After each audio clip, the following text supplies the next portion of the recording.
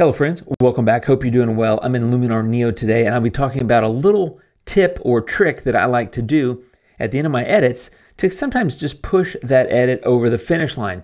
If you're like me, maybe you've gone through a complete edit with masks and tools and all these different things and you still feel like it's missing a little something, that maybe it just needs a little extra oomph. That's what this video is about and that's what this tip will do for you. Now, before I jump into it, I want to remind you that if you haven't yet subscribed to my email newsletter, there's a link down below. And the reason I'm bringing that up is, of course, because when you do that, you get a 27-page editing guide for Luminar Neo that has all kinds of ideas and insights and tips and tricks in it. If you're interested, check it out at the link below. Let's get into this tip. I'm going to show you a few different examples of photos. These photos are already edited, as I said. So this photo started life like that, and it's there. And I've done lots of things here, but I feel like it's missing a little thing. And the beauty of this tool and tip is that the amount of effort is minimal, but the result is pretty significant. And that tip is using Accent AI and containing that with a radial gradient. So what I'm going to do is drop this radial gradient here, kind of in the center of the photo. And this is what I'm talking about, is when you want to go and accentuate a subject and really bring a focus and a little bit more attention to whatever your subject is in a photo. Accent AI is great at that, but using a radial mask is the best way to do that, I think, because this radial shape, you can conform that to generally cover the area that you need, but you also have this gradient edge where you can increase or decrease the gradient zone around it in order to get a better fade into the rest of the photo. Let me show you what I'm talking about. So what I wanted to do is kind of pop the center of the photo, and I'm at 51, which is a lot, I think, for Accent AI. But if you look at the before and after, it's a lot different, honestly. So before and after, it's got a lot more pop. It pops the light, the contrast, the color, all that kind of stuff. But you get a beautiful result with, honestly, like almost no effort. Let me show you a couple of more examples.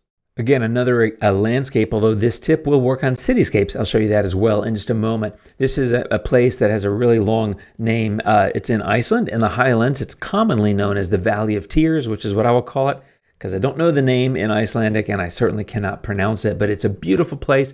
And Accent AI, mask, and radial gradient. And what I want to do here is really pop the center of that photo.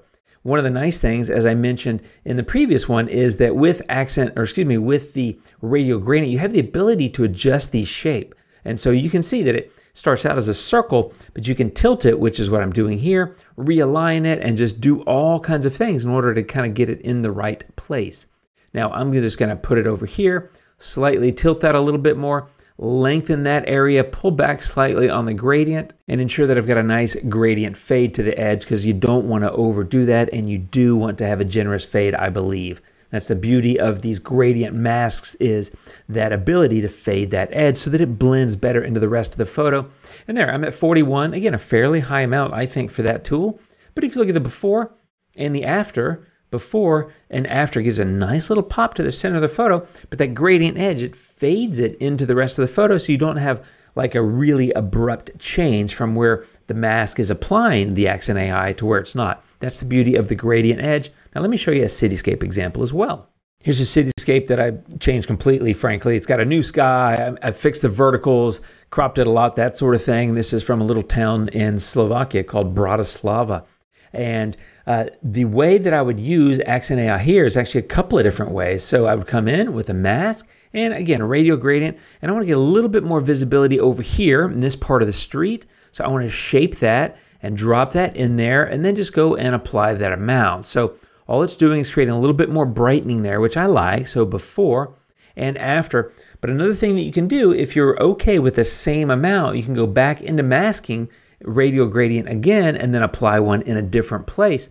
And so you can apply multiple uses of that same radial gradient in the same use of the mask. But keep in mind, that means the adjustment amount of 62 in this case is going to be the same, because you have to use that same number because you're using the mask twice on the same tool or same instance of the tool. So hopefully that makes sense. But if you look at the before and the after, gives a nice little pop of light there, which I think brings that scene to life a little bit more.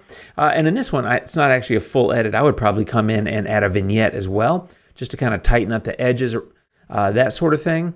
And of course, with vignettes, I like feathering. I'm a big fan of, and a little bit of roundness as well. But that Accent AI gives you a nice little pop in the center. Now here's a different example in the city, and in this case, you might think, oh, okay, Jim, I'll just draw the radial mask all across here to highlight Big Ben and the bridge and all that. I was actually looking at it differently, and this is the beauty of these masks, is that I kind of want to accentuate this center section right here. Well, it's not entirely central to the photo, but I want to center it more along this line as opposed to on the kind of horizontal line. I want to go more vertical here. So this is going to give me a nice little pop right there in that center section, getting some of this bridge as well as Big Ben and that sort of thing. And you do need to play with the radial mask to get them lined up the way you want. But if I come in here and do a little bit of a bump here in Accent AI, mid-30s, if you look at the before and the after, right? Before and after, again, nice pop of light, nice pop of color right there. And that gives me a little bit more oomph and helps me get that photo over the finish line. Now, again, you could come back and, as I showed you in the last one, and just do another radial gradient here if you wanted to. And in this case, you might want to go a little bit longer like that. And then they're going to overlap here a little bit in the center. But that gives you a nice little pop along the edge there of the front of the Houses of Parliament as well. So before and after. So you can use it once, twice. You can use it multiple times.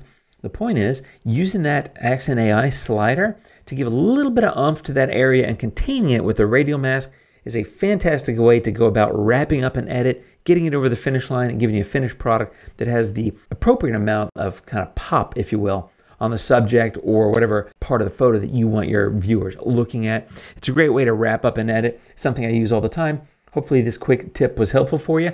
Check out my ebook if you're interested. I'll be back soon with more Luminar Neo videos. You guys take care, and until next time, adios.